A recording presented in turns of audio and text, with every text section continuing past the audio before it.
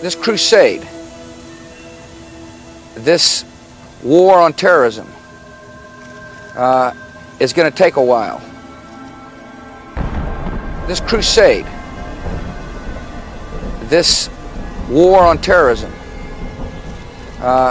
is going to take a while. And the American people must be patient.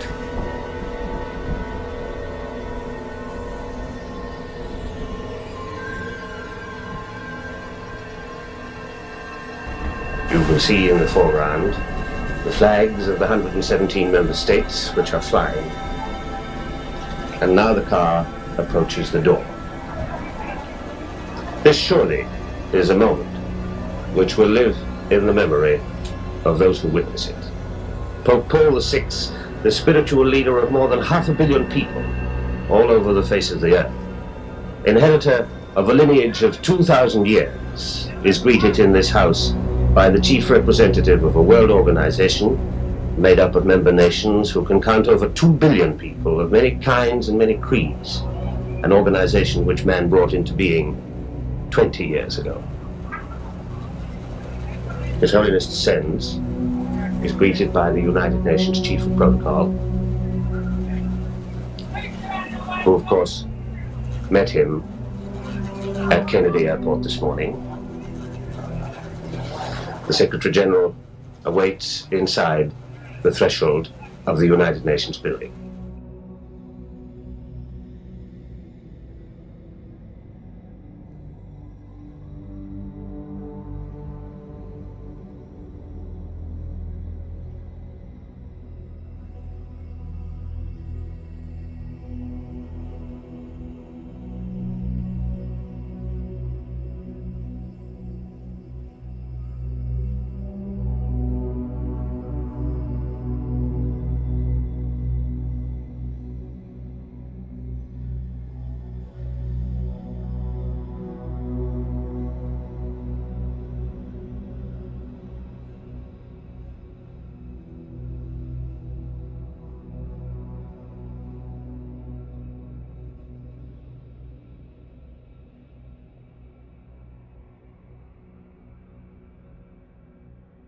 Hello and welcome everybody to a new video from Jörg, Juggler66, Hour of the Truth. Today again in collaboration with my brother in Christ from the United States of America, Tom Fress, from the wonderful ministry Inquisition Update, who you know already because we have done 30 broadcasts in this reading, Endtime Delusion, the book by Steve Wohlberg. This is the 31st session we are going to go through today, and I want to very warmly welcome Tom to the broadcast. Hello Tom, how are you doing?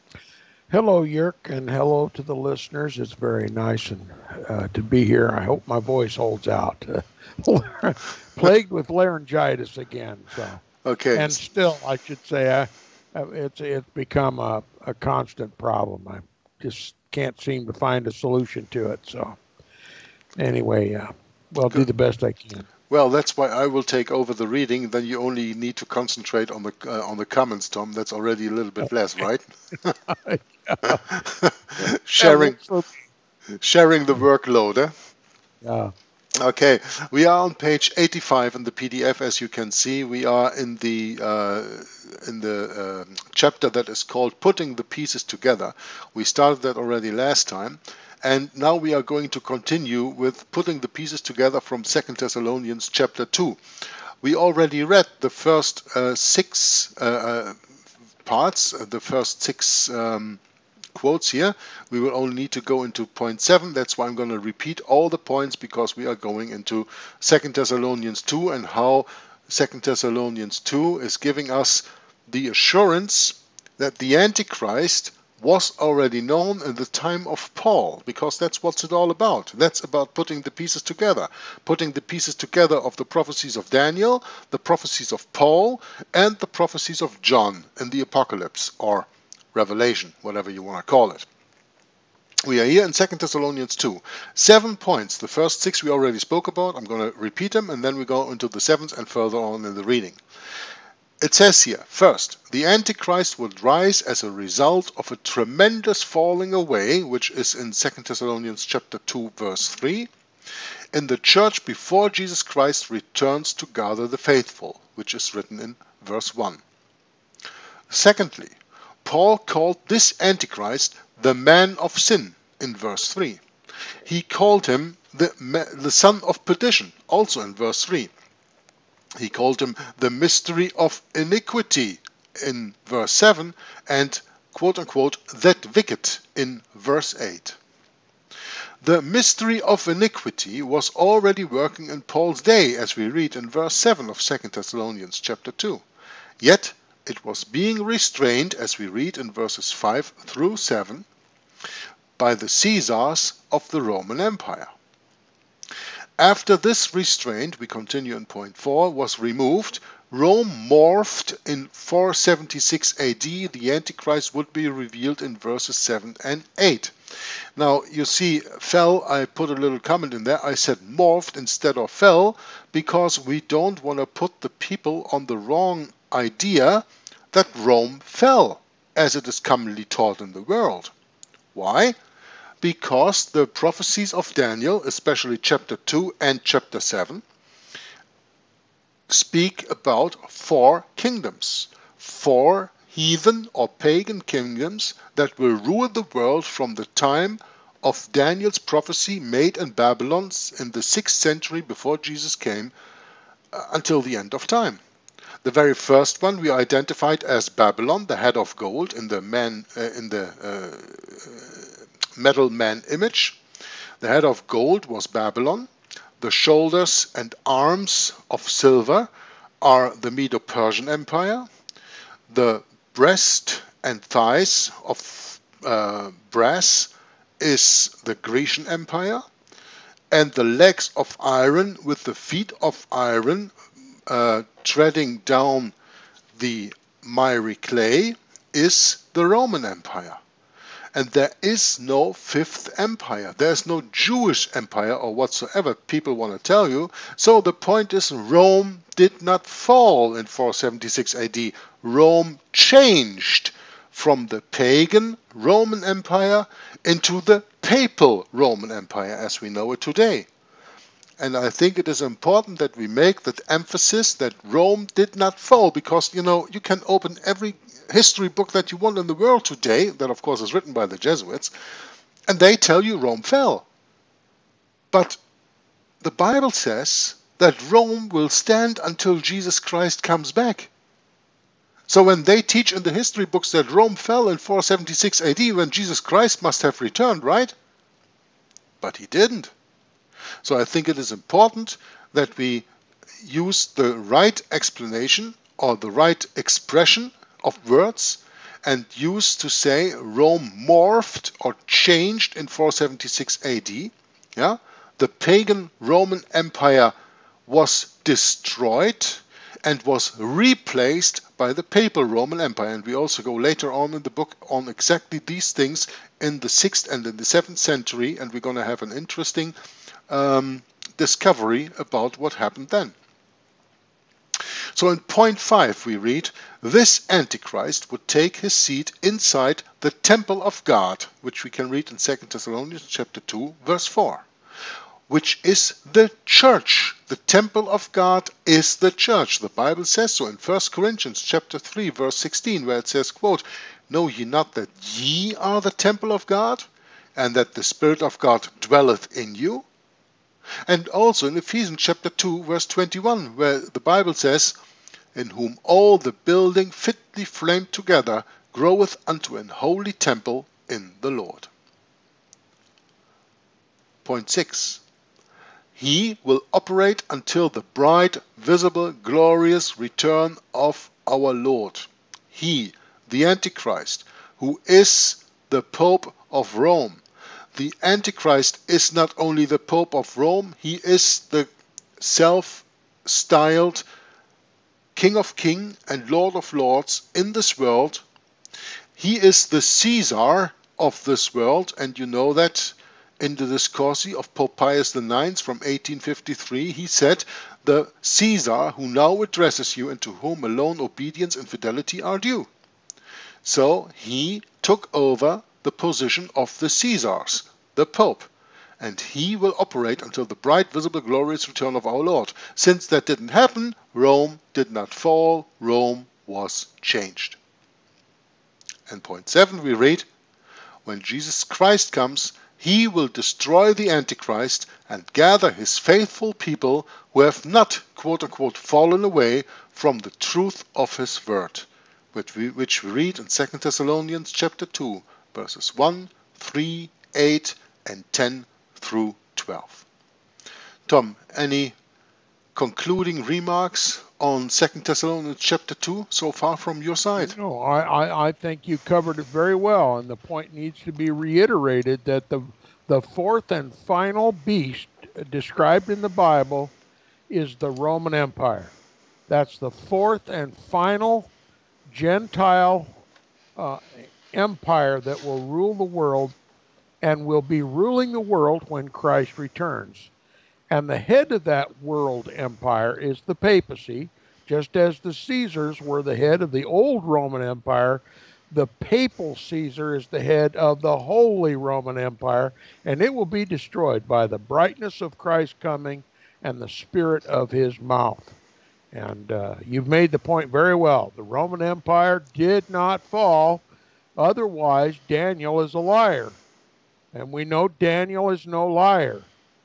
And the kingdom that will replace the fourth and final empire in the world, the Roman Empire, will be the kingdom of Christ. And so this is the last times. It has been the last times ever since Jesus, because Rome was in power when Jesus walked the streets of Jerusalem. When Jesus was born, it was a Roman power that tried to kill him in his crib. Okay? That same fourth and final beast power is still in power today. It has the same power today that it had then. It's Roman. It's centered in Rome. It's the persecutor of the saints, the persecutor and counterfeiter of Christ. It is the deceiver of the whole world, and it will be destroyed when Christ returns. So we don't need to repeat this historical mantra, this false historical mantra that the Roman Empire fell. It never fell, and it's still in power today. It still rules over the kings of the earth. It still persecutes God's people. It still tries to replace Christ in the world, and it's going to be destroyed. We have that promise from heaven, from our Savior, that he will destroy this man of sin when he returns. And until that day, we need to be praying against him. We need to be identifying him so other people can recognize the Antichrist in the papacy. And everywhere you look, there are people who talk about a future Antichrist, as though the Antichrist is not in the world. And that's why the world is so blind to the role that the papacy plays and has played throughout the entire Christian era against God's people, and his domineering assertion of power over the kings, the governments, and the militaries of the world. You cannot make sense of history. You cannot make sense of anything that has happened in the last 1,500 years in the world unless you know who the Antichrist is. And that's why people are so confused today, because they've believed a lie. They've been taught a lie from conceivably the most reliable people on the earth. They're pastors. Well, we learn now that they're not pastors. They're deceivers. Okay? The Bible calls them hirelings. They work for their hire. And how do you maintain a job? You tickle the ears of your people. And that's what they do. Okay? They're deceivers. They're in the business of deceiving. That's how they stay in business. If they were to tell us the truth, most of the people would walk out of the churches. They don't want to hear the truth. But we're going to tell the truth no matter if it makes us the enemy of God's people. Okay? You're going to have to get over it. You're going to have to learn the truth. And I don't mean to be roughshod over the people. They're God's people. And I have to love them the way God loves them. And that is to tell them the truth no matter what. And that is the truth. Your pastors are lying to you. They've been lying to you for 250 years. And they're going to continue this futurist lie, try to keep you believing in a future Antichrist so that you never recognize who the historical, prophetic, and biblical Antichrist has been for the last 1,500 years.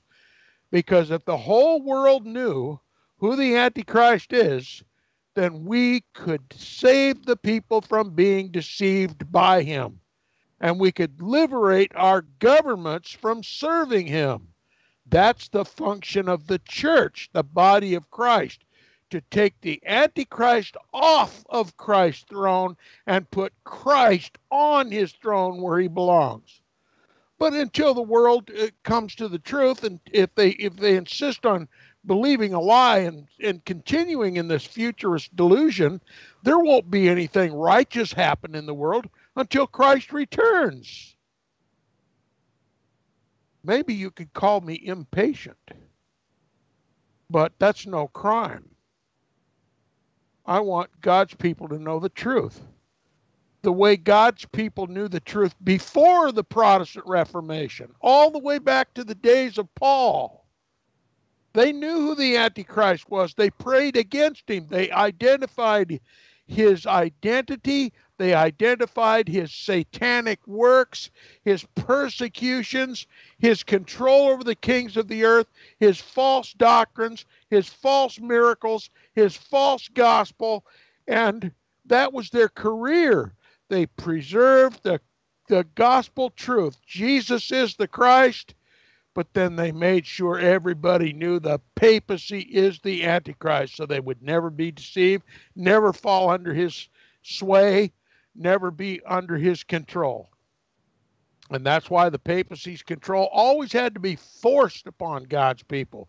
They never came willingly to the Roman Catholic Church. They were oppressed, forcibly converted to the Roman Catholic Church, many of them to save their own lives, and most of them refused, and they burned at the stake. Forcibly converted. Yes, forcibly converted. What did I say? Did I make a faux pas? No, you said forcibly converted, and that's a very good point. I just wanted to reiterate a little bit on that. You make the very good point. The Roman Catholic Church never proselytizes with the Bible. No. They convert by arms. It is convert or die. It is not convincing the people that the Bible, the Word of God, legitimatizes them. Because when you hold the Bible against the teaching of the Roman Catholic Church, you'll see in a jiffy that the Roman Catholic Church is not the Church of Jesus Christ on this earth. Right. So that's why they take people or convert people by force. That's a very important point that Tom makes here. We Christians, we go out in the world, we have the Bible in our hands, we bring the gospel to the people, and we want to convert the people by telling them from the Word of God. Rome puts a gun into your head and says, you're going to eat that Jesus cookie or else. Right, Tom? That's right. That's right. That's why there are so many martyrs in God's house. Because they would not eat the Jesus cookie. They would not attend the Roman Catholic Mass. They would not pretend that there's anything holy in the Roman Catholic Church. Many of them at the cost of their own lives. And Rome will never tolerate the truth. And as you're going to find, if the truth prevails in the United States of America, we're going to find the United States government against us. They're going to call us hate speech. They're going to call us dividers and unpatriotic and potential threat to our so-called national security. And one thing or another, they're going to use the civil power of our tax-paid government to persecute the saints of the Most High. George W. Bush said it already. Here in the United States. Why? Because it's no longer a Protestant nation. It is a Roman Catholic nation. Even the Protestant churches, when they maintain their Protestant name, their Protestant denomination, they teach Roman Catholic theology, Roman Catholic eschatology. And that Roman eschatology is futurism. It denies that the papacy is, was, and always will be the Antichrist.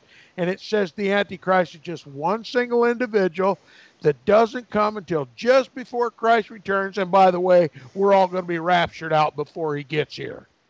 What a load.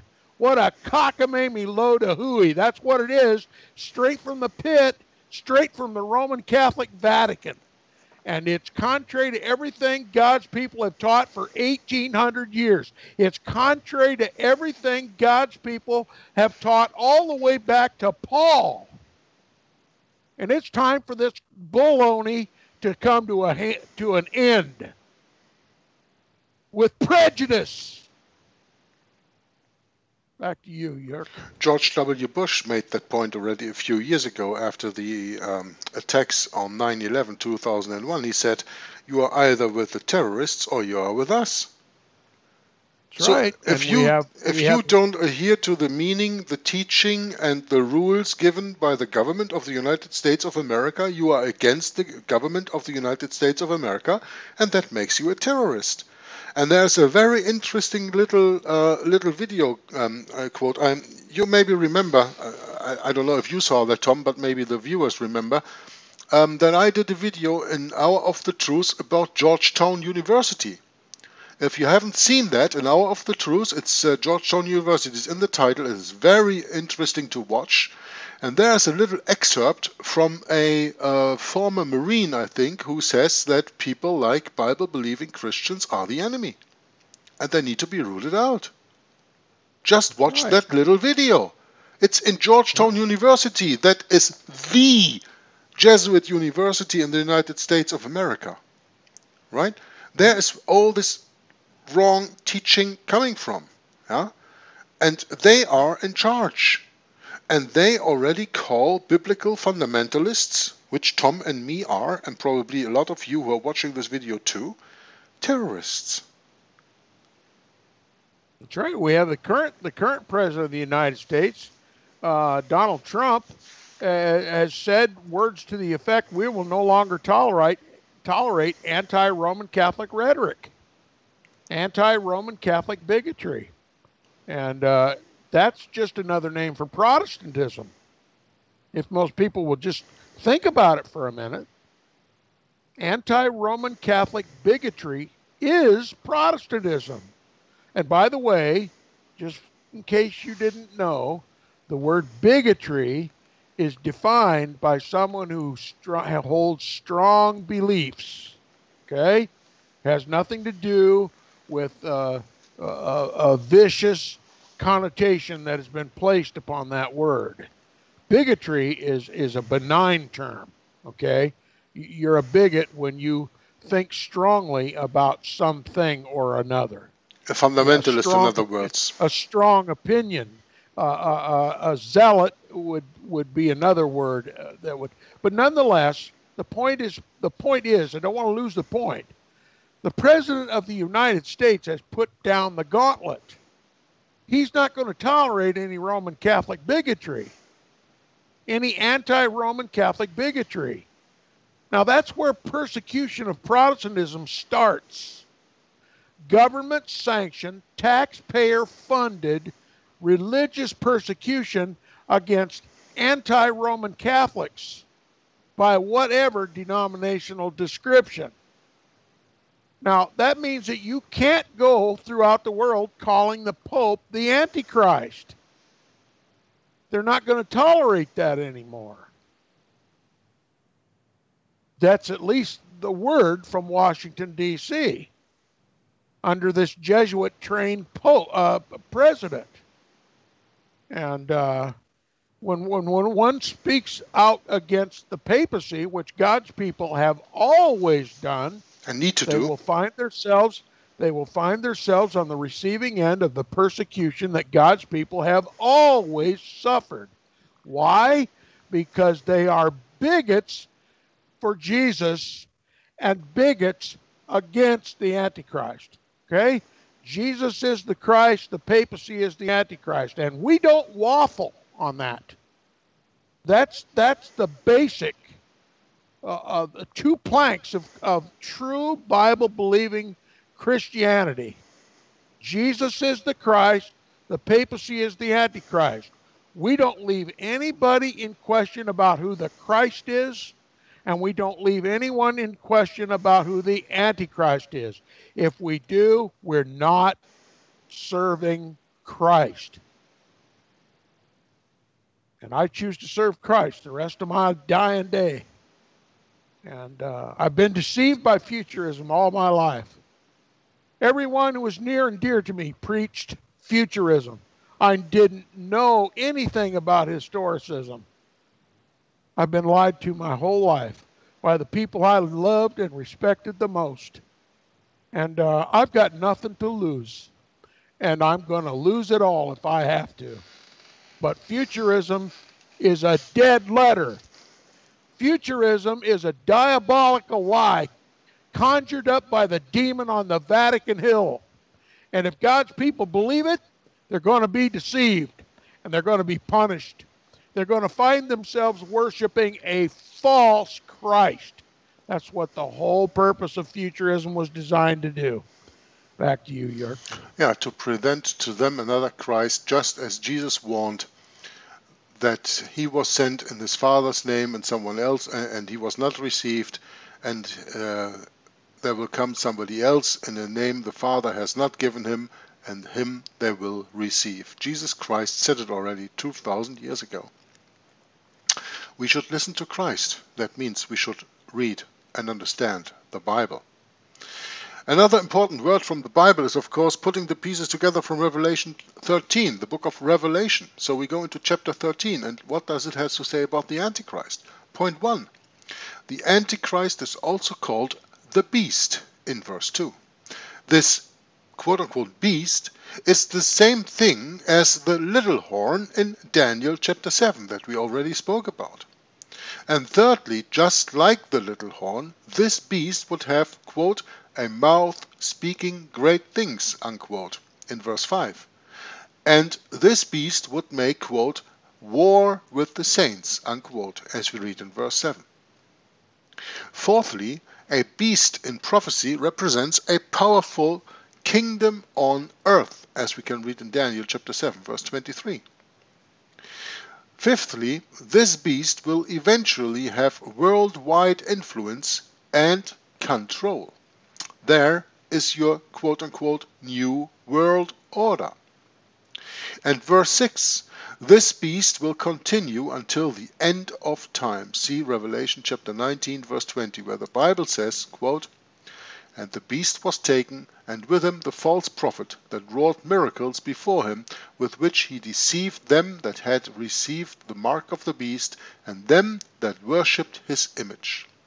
These both were cast alive into a lake of fire, burning with brimstone. The Bible reveals... I'll tell you who the false prophet is. I'll tell you who the false prophet is. It's the one that says Jesus did not come in the flesh. And you know who that is? It's the one who says the 70th week of Daniel is future. That's the false prophet. Always pointing the finger to the same person here in the picture. That's right. That's right. It's time for us to know the truth and to repent of our folly. Yeah, and speaking the truth will not make you popular, will not earn you friends. Right. No, you will rather be cast out and pointed at and be stoned or crucified or things like that. But we have to suffer for the word of Christ, don't we, Tom? And that is a suffering that is worth the suffer. Jesus told us that's the way it would be. In this world we will have tribulation. Yeah. That's what he said. And he didn't speak of a 7-year tribulation before the end of time. he spoke of all the Christians all throughout the Christian era, the last 2,000 years, that they will have in this world tribulation and persecution. The Bible reveals a few more pieces to this Antichrist jigsaw puzzle, but this is enough for now. So what are we looking for when it comes to the real Antichrist of prophecy? In a nutshell, we are looking for an Antichrist that was starting to work in the time of Paul, but was being restrained by the pagan Roman Empire. It would grow in strength in the wake of a massive quote-unquote falling away from Jesus inside the Christian church, and would be quote-unquote revealed unrestrained after the Roman Empire changed in 476 AD into the Papal Roman Empire. It would be centered somewhere in Western Europe, would become self-exalting, and would even usurp the authority of God inside his temple, that is within Christianity. That's what the author said. Now, why did I mark this green? Why is this marked untrue? Well, because the Roman Catholic Church may have developed from Christianity in ancient times, but it fell away, as we can read in 2 Thessalonians chapter 2, verse 3. For that day shall not come except there come a falling away first. And now it is not Christianity anymore. It maybe has its roots in Christianity. I would never deny that, because that would say making the Bible a liar. But it is not Christianity anymore, since the falling away came. And that falling away for some people started in 321, for some people started in 538, for some people started in 606. That is not important when it started. The point is, now, in these days, the falling away has long been done, the Antichrist has long been revealed, as we just spoke about that, and that made that church not a Christian church anymore, but it stands for everything that Christianity does not stand for. Right, Tom? Is that correctly explained? It's absolutely right. I mean, it's called Christianity. It calls itself Christianity, but it's a system of works, not grace. It's a church of sacraments that the Roman Catholic must participate in if he wants to go to quote-unquote heaven. And its ultimate authority is the Pope, the man of sin, the son of perdition. The only one in the church that has the power to interpret Scripture according to Roman Catholic dogma. Can you imagine that? When Jesus said that he was going to go away, that he was going to send a comforter after he went away, he was going to send a comforter that would teach us all things. That was the Holy Spirit. But the Pope claims to be the only one who can interpret Scripture. That's blasphemy of blasphemies. That's usurping the role and the purpose and the work and the person of the Holy Spirit. He is a blasphemer of the Holy Spirit. That makes him the enemy of God. Just by singly claiming the power, the sole power to interpret Scripture. And yet the world still asks, who is the Antichrist? You can thank your teachers and your preachers and your pastors. This truth should have been clearly taught from your pulpits from the very first day of its erection, the first day of its construction. The first sermon ever preached in your church should have been this one. The man of sin, the son of perdition, the Antichrist, the beast, the lawless one, is that which claims to be the sole interpreter of Scripture in the place of and instead of the Holy Spirit, who Jesus sent to teach us all truth. It's embarrassing, isn't it? That we find ourselves believing such lies. You know, if I were to say to someone that I am the only one who has the ability to interpret Scripture, I'd be laughed into my grave. I would be ignored by anybody and everybody. Why is it that the papacy is taken so seriously? Unless Satan is deluding the people. What keeps the mouth of your pastor stopped with the truth?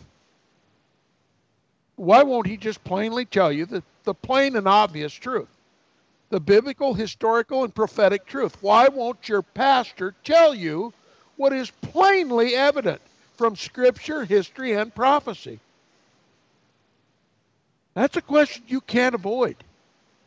That's a question no one can avoid. That question will follow you everywhere you go from this day forward. Why won't your pastor tell you the truth? He cannot be held blameless. He cannot be trusted, not with your spiritual life.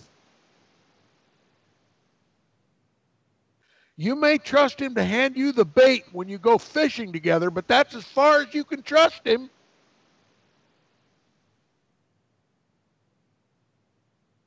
What a shame. What an abomination has taken place in the churches in this country. Are we going to continue to wonder why our country is gone to hell in a handbasket? We don't even know who the Antichrist is. That's an impossible situation, but it's real. It's the reality. It's the truth. It's the present truth. The American people, Christian though they may claim to be, don't know who the Antichrist is. How is that possible? You know the people who came over on the boat from Europe to this country and settled this country? They knew who the Antichrist is. That's why they came here, seeking freedom from kings and popes. The popes and the kings over which he ruled. They came to this country seeking freedom from kings and popes. Why are we so stupid today? We've been deceived. Flat out deceived. There's no way to sugarcoat it. There's just no way to sugarcoat it.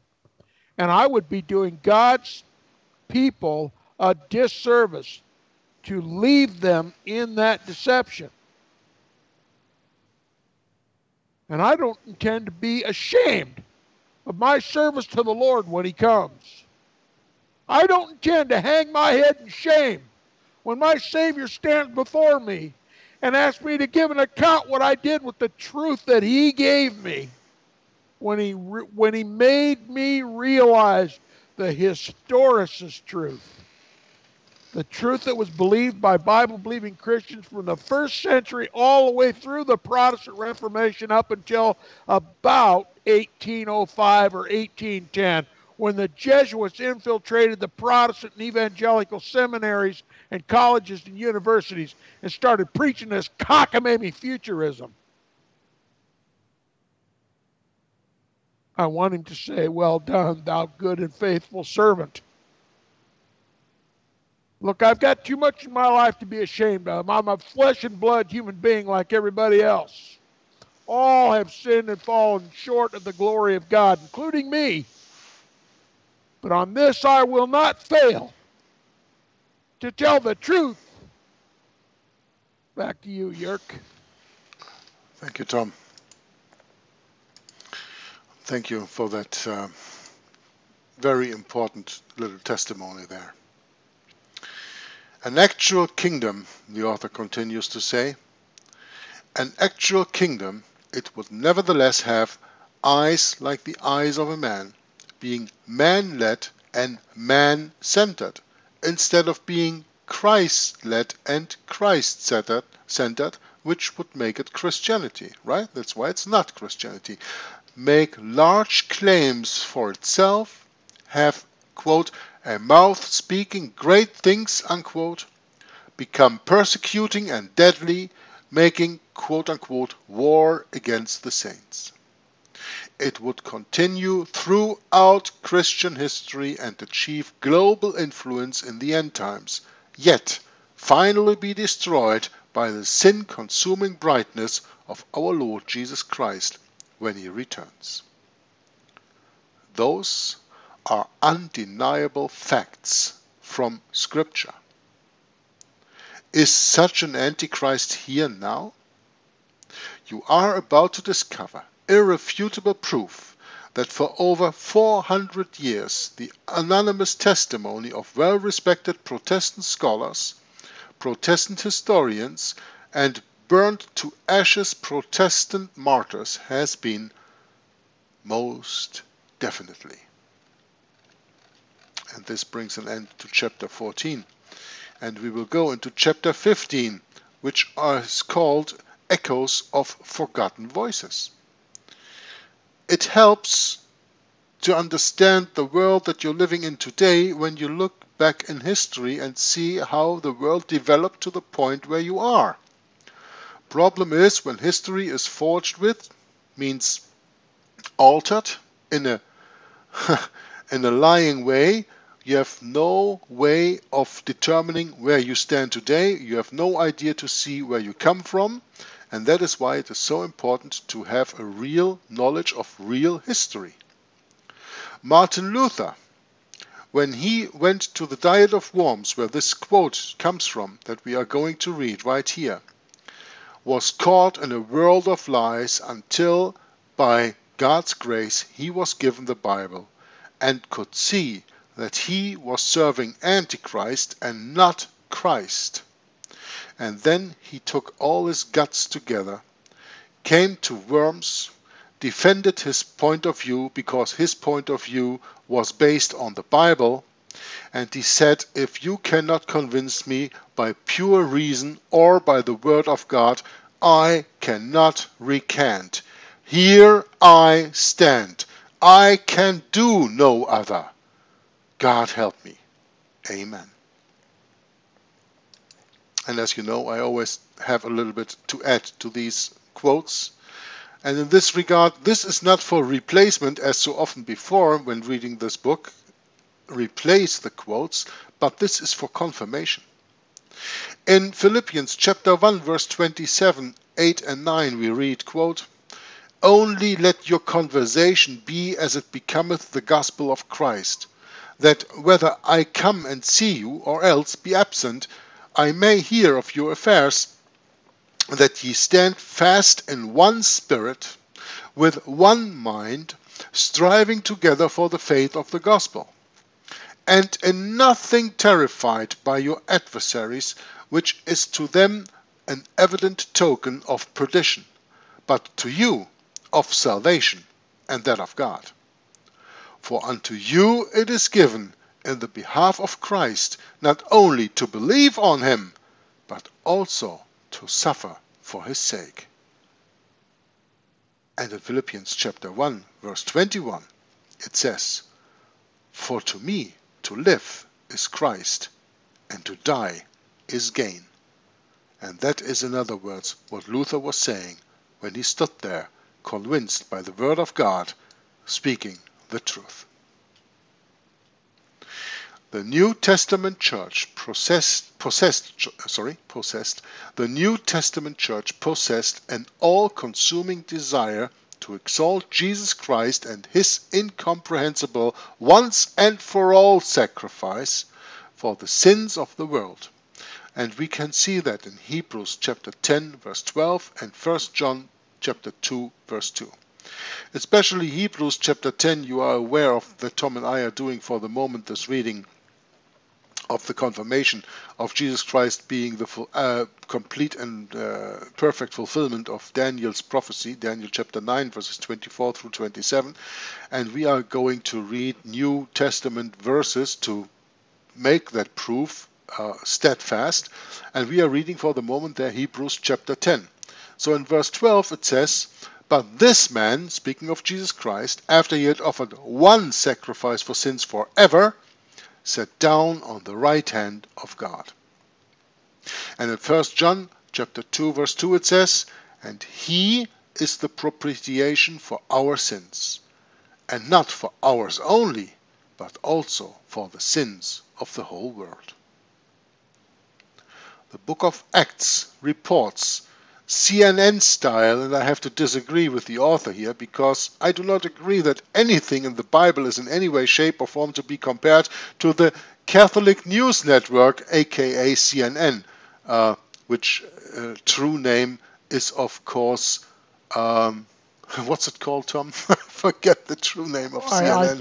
I think it's actually Cable News Network. Cable News Network. Yeah, right. And hopefully the listeners know what you mean too. The Roman Catholic Church controls the press, no matter what initial we put on it. Go ahead. And the CNN station is founded by Ted Turner, who is, in my research, I think a Knight of Malta. So you know about that. So I would not say that the book of Acts reports in CNN style, because I do not want to mix those two together. But the book of Acts reports in a very own biblical style how the message of Christ's perfect righteousness and grace spread like an uncontrollable bushfire.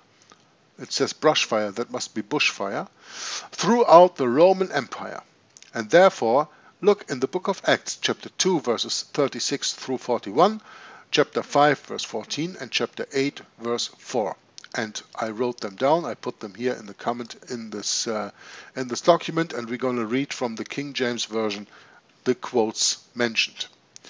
Acts 2, 36 through 41, quote, "Therefore let all the house of Israel now know assuredly that God hath made that same Jesus, whom ye have crucified, both Lord and Christ." Now when they heard this, they were pricked in their hearts, and said unto Peter and to the rest of the apostles, "Men and brethren, what shall we do?" Then Peter said unto them, "Repent, and be baptized every one of you in the name of Jesus Christ for the remission of sins, and ye shall receive the gift of the Holy Ghost. For the promise is unto you, and to your children, and to all that are afar off, even as many as the Lord our God shall call." And with many other words did he testify and exhort, saying, "Save yourselves from this untoward generation." Then they that gladly received his word were baptized, and the same day there were added unto them about 3,000 souls. Acts 5:14 says, "And believers were the more added to the Lord, multitudes both of men and women." And chapter 8 verse 4 says, "Therefore they that were scattered abroad went everywhere preaching the word." Unquote.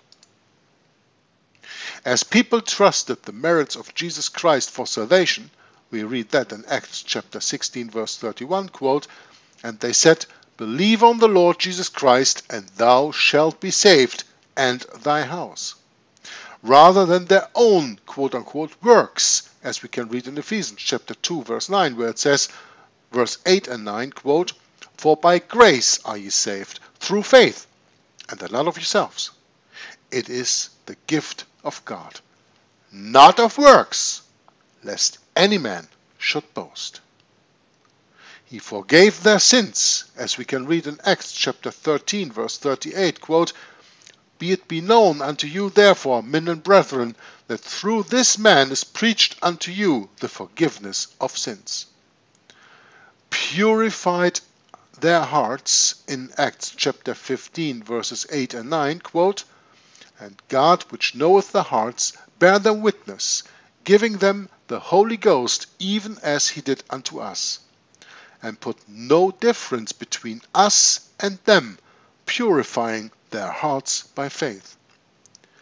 He forgave their sins, purified their hearts, and set their feet on the path to paradise. As a result of spirit-filled preaching, strong churches were raised up in the midst of an idol-worshipping, pleasure-crazy, Caesar-devoted world. The new Christian converts were taught to obey the Bible above the traditions of men. See Colossians chapter 2 verse 8, quote, "Beware lest any man spoil you through philosophy and vain deceit, after the tradition of men, after the rudiments of the world, and not after Christ." In opposition to the teaching of the Roman Catholic Church that says the Bible is not the pinnacle of wisdom, but it is the Bible and traditions. And in question, if the Bible is not telling what traditions of men say, we have to prefer traditions. That's official teaching of the Roman Catholic Church. So, in direct controversy to what it says here in Colossians 2:8, after the traditions of men, the Roman Catholic Church says, no, the traditions of men stand on top. And to cherish, quote, every word that proceeds from the mouth of God, unquote, as we can read in Matthew chapter 4, verse 4. But he answered and said, "It is written, man shall not live by bread alone, but by every word that proceedeth out of the mouth of God." They had discovered the only way to the Father, because there's only one way. The only way to the Father, Jesus Christ himself, as he says in John 14:6, quote, "Jesus saith unto him, I am the way, the truth, and the life. No man cometh unto the Father but by me." And we're taught to trust him implicitly. Ephesians chapter 1 verse 12, that we should be to the praise of this glory, who first trusted in Christ as the only mediator between Almighty God and the mankind family. See 1 Timothy chapter 2 verse 5, where it says, "For there is one God and one mediator between God and men, the man Christ Jesus." They were also taught the importance of obeying the truth in 1 Peter chapter 1 verse 22, where it says, "Seeing ye have purified your souls in obeying the truth through the Spirit unto unfeigned love of the brethren, see that ye love one another with a pure heart fervently," unquote. Even if it meant opposition, even if it meant ridicule or death. They were willing to walk the narrow road which leads to life, as we can read in Matthew chapter 7 verse 14, where it says, "Because strait is the gate, and narrow is the way that leadeth unto life, and few there be that find it." Because Jesus was precious to them, just as they were to him. But as the Christian train rolled down history's track, monumental changes took place.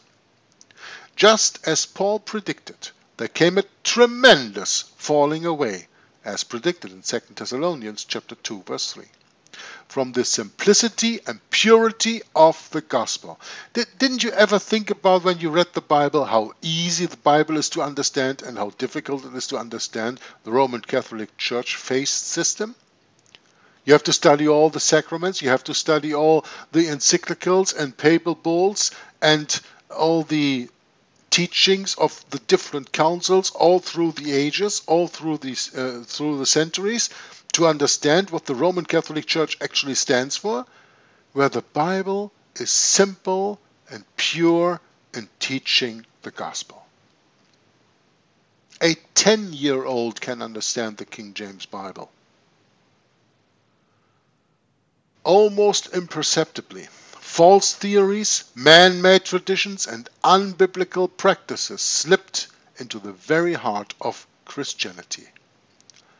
Little by little, people lost sight of the beauty and loveliness of Jesus. In the 4th century, during the time of Constantine, a large portion of the church compromised key Bible truths and decided to line up with the Roman state.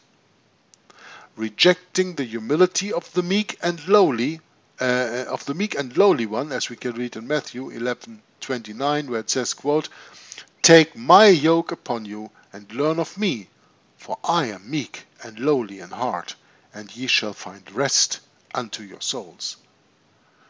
So rejecting the humility of the meek and lowly one, church leaders sought pomp and worldly glory.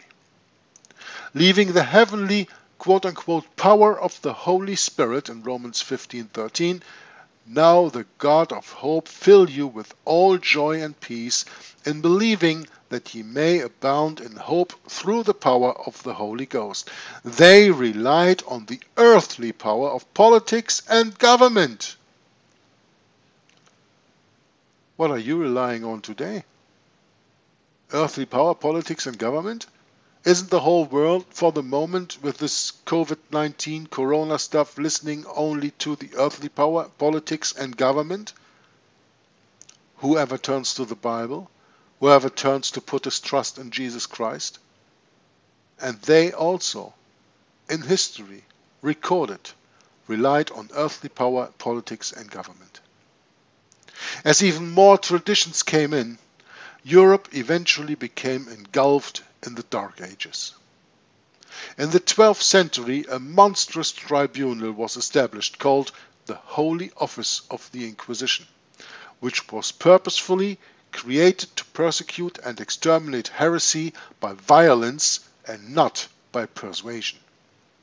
Making another time the point that we made earlier, that the Roman Catholic Church converts by force and not by persuasion of the Word of God, using the Bible, but rather using a weapon in its hand. Its 600-year history, and we could go on and on and on about discussing this. It is no question that the Inquisition went on from 1203 to 1805, but it carries on beyond that too. The persecution of the Inquisition is not out of this world. The office of the Inquisition, Holy Office of the Inquisition, maybe changed its name to the Office of the Congregation of the Doctrine of the Faith, but it still is working. It uses different matters, different methods, but it still is the Inquisition. Can I add a thought here, Jörg? Oh yeah, please, surely, Tom. While we're talking about the Inquisition, very few people can remember what was taught among the church members about this Inquisition that took place for 600 years. But suffice it to say that the Roman Catholic Church set out tribunals of priests to go from city to city to round up heretics, to try them, and then to torture them, to make false confessions, and then eventually kill them. Okay? It was the bloodiest time in quote-unquote Christian history. And it's one of the greatest blemishes on the history of the papacy, and they would like the world to forget it. And to make it go away, they pretended that this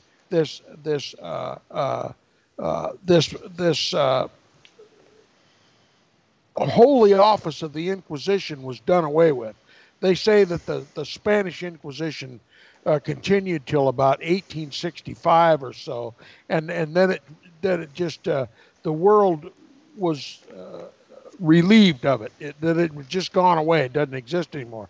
Listen, you got to know the truth. Rome has never ceased to persecute God's people, and the world is too civilized now to permit the Roman Catholic Church to go around with official tribunals of priests to try to convict and then to kill God's people.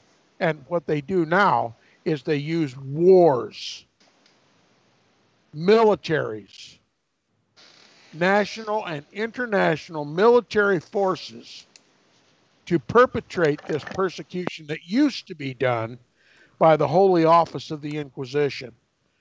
This idea that the Inquisition is over, that Rome no longer persecutes, is one of the greatest lies ever told. And when you see this country saddling up to go to war, you know there's another Holy Roman Inquisition, another Holy Roman crusade to be taking place. And they already have established who's going to win and who's going to lose, and who's going to write the history about it. Every war is a papal proxy war. Every war is instigated and fought by to benefit the papacy and the extension of his control over the kingdoms of the earth. The goal of the Roman Catholic Church, the goal of the papacy always has been to rule the world by the volition of a single man, the man of sin in Rome. And Rome's objective has never changed. Rome says it never changes, and in this respect, that is true. The Vatican set out to make the papacy the King of Kings and Lord of Lords, and whenever a war is fought in this world, including wars fought and especially wars fought by the United States of America, is fought for the purpose and the one purpose and one purpose only, to extend the power and influence and control of the man of sin in Rome. Revelation chapter 13 talks about two beasts, a sea beast being that one of the papacy, and a second beast out of the wilderness means the government of the United States of America. And the second beast causes the whole world to worship the first beast. So we have the representation of the United States of America being the battle axe for the papacy, to conquer the whole world for the Pope. And that's what the United States has done almost since its founding, and certainly since the founding of the federal government. So it's time for the American people to own up to the truth and to recognize our hope is not in the United States of America. Our hope is not in the Constitution and Bill of Rights of the United States of America. They are going by the wayside. They were temporary inconveniences that the papacy had to tolerate, but those days are gone. And that means the Constitution and the Bill of Rights are gone, and papal tyranny is now going to rule the day. Okay? It was just an inconvenience the papacy had to tolerate for a while. Now this country has been conquered. It is Roman Catholic. Even the Protestants are Roman Catholic in their beliefs. Okay? Believing in a future Antichrist and exonerating the papacy. Now they think it's Christianity, and now they think to save this country it's got to become Christian, which means Catholic. Okay? That's what your pastors, it's another thing your pastor's not telling you from the pulpit of your churches. They're making America Catholic. Okay? The greatest advancement of Catholicization of the United States came with the teaching of futurism. Okay? If you no longer believe the Pope is the Antichrist, the papacy is the Antichrist from the first Pope to the last Pope and every Pope in between, and you believe that the Antichrist is a single individual, then when the United States becomes so wicked that you want to force Christianity to stop to curb this hell-bound direction that the country is going in, then you're bound to elevate the papacy, and that's what it's all about. That's what futurism was designed to do, to destroy Protestantism, lock, stock, and barrel. And we're all pawns on the papal platform. We're repeating all the futurist lies. We're indoctrinating ourselves. Rome doesn't have to deceive us. We're deceiving ourselves by preaching futurism. Listen, the costs of preaching futurism in this country are incalculable. We're only scratching the surface. But certainly, if my powers of communication are anything, I've convinced you now beyond any alternative belief that futurism is the greatest deception since the Garden of Eden. And we are paying the consequence for believing this God-forsaken lie. And we've got to repent. We've got to do it quick. Or prepare for God's judgment. God's judgment is going to fall on this country. There is absolutely no getting around it. For those who place all their hope in politics and government in this country, you've already chosen the losing side. Because Daniel plainly showed us in his prophecy that the kingdom that replaces the fourth and final beast on the earth, the Roman Empire, will be Christ's eternal kingdom. And when he returns, all the governments and all the kingdoms of the world, from the Babylonian through the Medo-Persian, through the Grecian and the Roman, they will all be destroyed and ground to powder by the stone cut out of the mountain without hands. There won't be a shred of it left, because it says, and they will be blown away with the wind. So if you put your hope in politics, and you put your hope in the Constitution of the United States and the Bill of Rights and our democratic or Republican way of life, you have deceived yourself. You have defied the scriptures, and you need to repent. Our kingdom is not of this world. We have a king, we have a constitution, and we have a kingdom.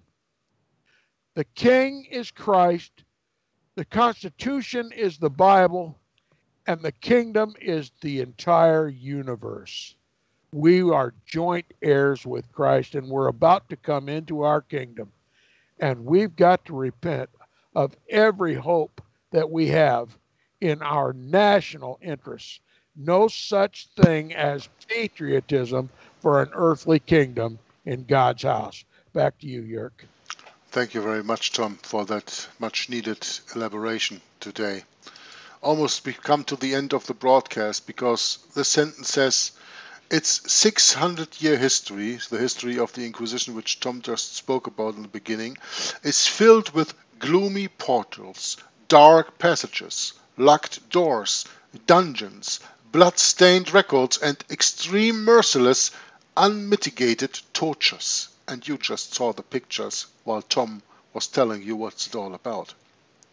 Incredibly, so-called Christians,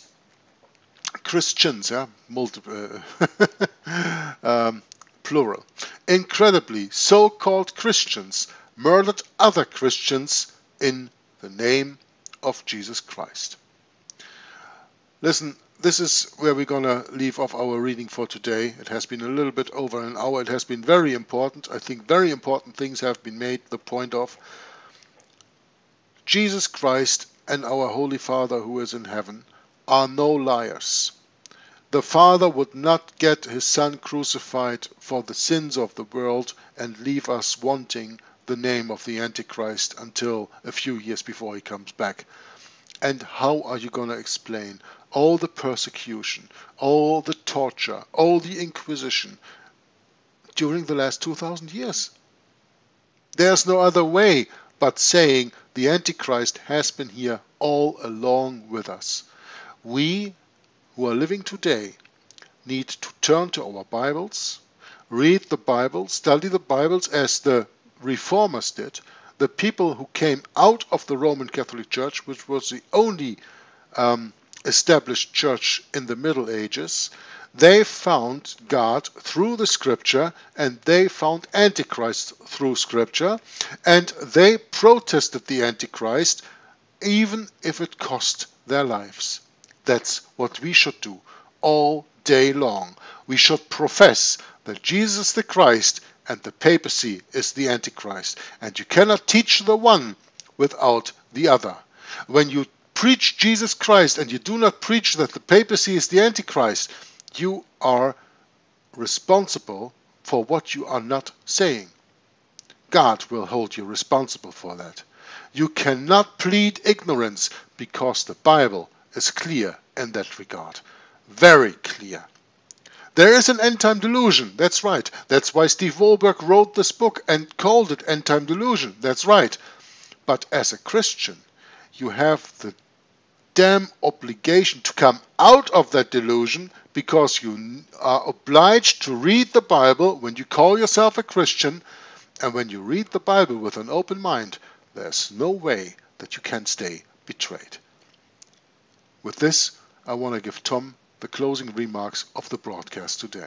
Thank you very much for your attention, for your watching and listening, and until next time, read your Bible. And now, listen to Tom's closing remarks, please. By now, you're probably beginning to understand that there's greatly more at stake than what's being put before us through the press, through our government, through our pulpits, and through every other source of education. And that's true. All these things are distractions from the truth. And we need to put away all the distractions, all the liars, all the ones who steer us into empty rabbit holes, all these false concerns, and start focusing on what really, really, really matters. And that's what we've been talking about ever since we started reading this book, Endtime Delusions by Steve Wohlberg. What is more important? What this book is talking about, or what the press is talking about? And sadly, what your pastor's talking about? I think the answer is obvious. So let's get serious about our faith. Let's get serious about what's coming. And let's start calling a spade a spade. Let's start telling the truth, even if it's costly, because there's everything at stake. This is no pipe dream. This is no hyperbole. This is no fortune telling. These are the facts of history, the facts of the Bible, the facts of prophecy. And that concerns all of us. Thanks for listening. I'll see you next time. President DeGioia's invitation started me thinking about the many similarities between Jesuits and News Corporation. Both the Jesuits and News Corporation attract highly talented people from all over the globe. Both the Jesuits and News Corporation like to challenge the status quo. And both the Jesuits and News Corporation have a reputation for independence and innovation. Of course, there are some differences. I don't want to discourage anyone who might be considering the priesthood. But I will tell you that at News Corporation, we don't insist on vows of poverty or chastity. And as chief executive, I can tell you that I'm sometimes not sure about the degree of obedience either.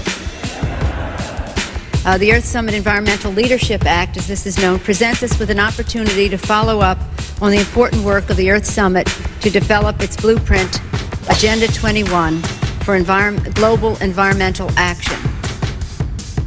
DUP leader Ian Paisley was jostled, punched and then dragged out of the European Parliament today after interrupting a speech by the Pope. The disturbance came within seconds of the Pope starting to speak. Other Euro MPs responded angrily when Dr. Paisley heckled the Pope, saying he was the Antichrist. Permit me to say how much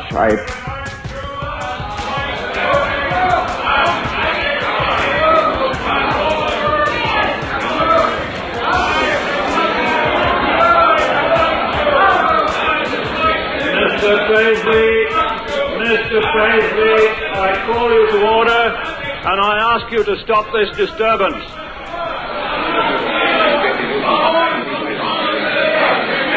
For the second time, Mr. Paisley,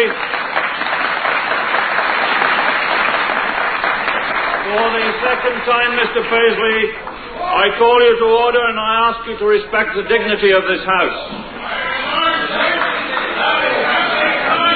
Mr. Paisley, I now exclude you from this House and for the remainder of the sitting. Mr. Paisley claims he was punched and that he later received a personal apology from the head of security for failing to protect him. The poster stated simply, John Paul II, Antichrist, a reference to the view supported by Archbishop Cranmer in Reformation times that by claiming to be God's earthly representative, popes have usurped the position of Christ. He remained unrepentant despite being accused of being a bigot. But let me say this, if the honour of Christ is at stake, I would put my whole political career on the line for the honour of Jesus Christ and His truth. I happen to be a Protestant by conviction, and I'm not going to sell my Protestant heritage.